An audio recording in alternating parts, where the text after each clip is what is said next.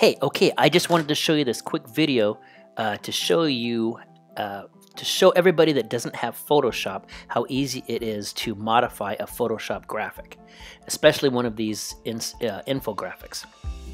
So I'm going to go to a site called Photopea. I think that's how you pronounce it. I don't know.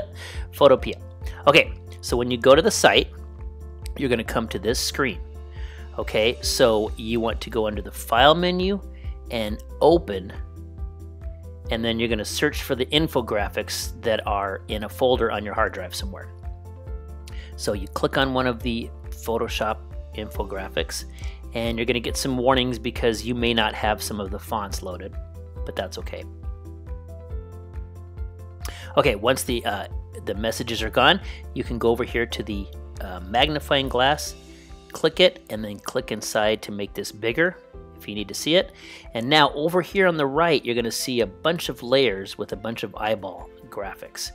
If you uncheck an eyeball, you'll notice, watch this 10% here. It goes away, comes back. It's hiding it, it's showing it, okay?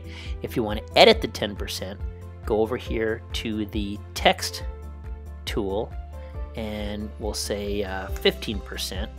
And then you're going to have to go to this Move tool here, and you're going to click on the word Reading, then go back to the Text tool, and now Reading is selected, and now you can say Sleeping if you want to.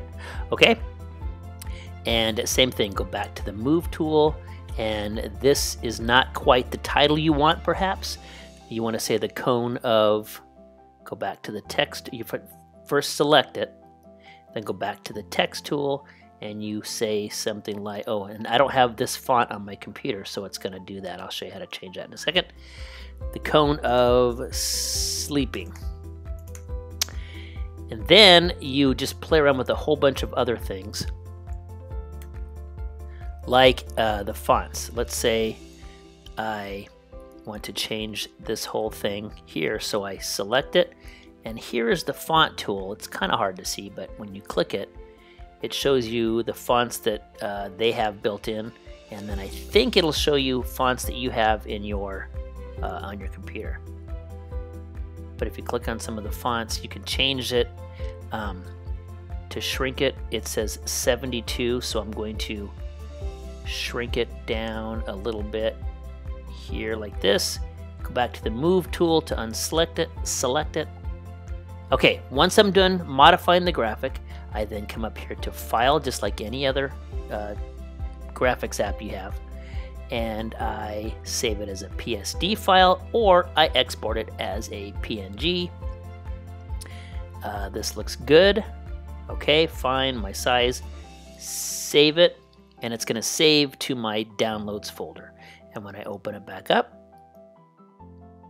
there is my modified Photoshop graphic without using Photoshop.